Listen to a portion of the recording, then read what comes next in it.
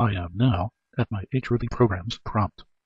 What I want to do is make a program and then run it from this command line prompt. All right, I'm going to need Notepad for this.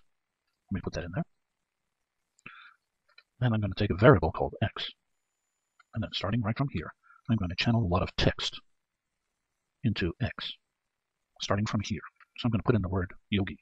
That's the Korean word for here, starting here. I'm going to key in the following. They were the best of times.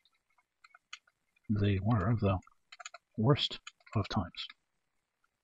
I'm going to end this portion of text that I'm channeling into x by putting in the same word again, right here. So I am demarcating the beginning and end of this section of text that I am channeling into x. Then what I want to do is print x. There's my program. I'm going to save this now. And here we go. Oops. Let me save this and bring this back. All right, there we go. And I've saved it already. File. Save. I called it poetry.rb. I'll show you again. File. Save as. And I saved it into Ruby programs. And that's it right there. Poetry.rb. And let's see if we can fit this in here. There it is. Poetry.rb. All files. Poetry.rb. And save. Okay, so it's done. File save. And now what we want to do is run this program. So let's do it.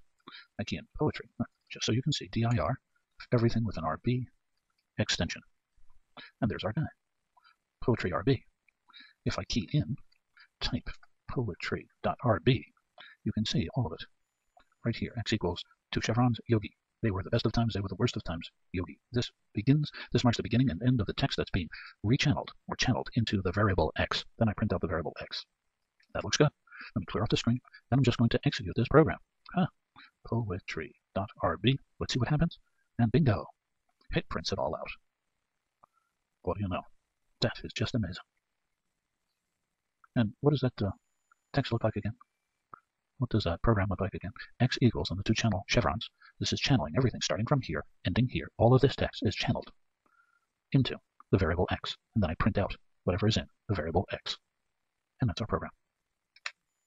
That's all I want to talk about today. This is George Bull saying bye-bye.